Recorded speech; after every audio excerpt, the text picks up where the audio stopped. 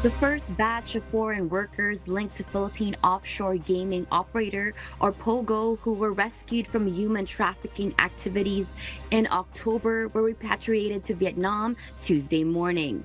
This initial group consists of 22 males and 5 females, all hailing from Vietnam. The rescue operation took place on October 31st when the Aviation Security Group of the Philippine National Police intervened at NAIA Terminal 2.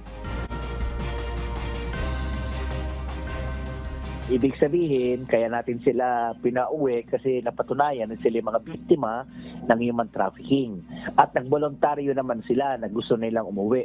Originally, 34 po sila, kaya lang kanina madaling araw, 27 pa lang ang nakauwi na Vietnamese. Kasi yung tatlong Chinese, wala pa silang travel document, inaantay pa ang proseso ng kanilang embassy.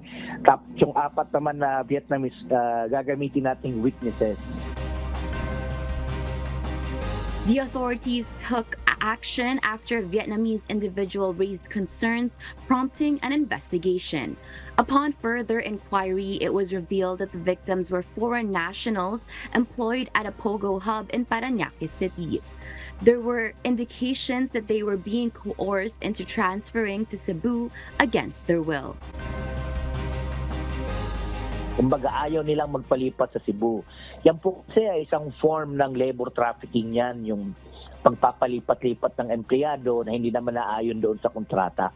Pag ganyan po kasi, human trafficking victims, ang pulisiya ng gobyerno natin ay pauwiin yan sa kanilang bansang pinanggalingan. Kasi doon po mas makakaganda ang kanilang recovery na tinatawag. Kasi whether we like it or not, yung ganyan mga sitwasyon, may mga pinagdadaanan po yan na trauma. No? So, pinauwi talaga natin ang mga yan. Hindi sila maaari magstay dito sa Pilipinas.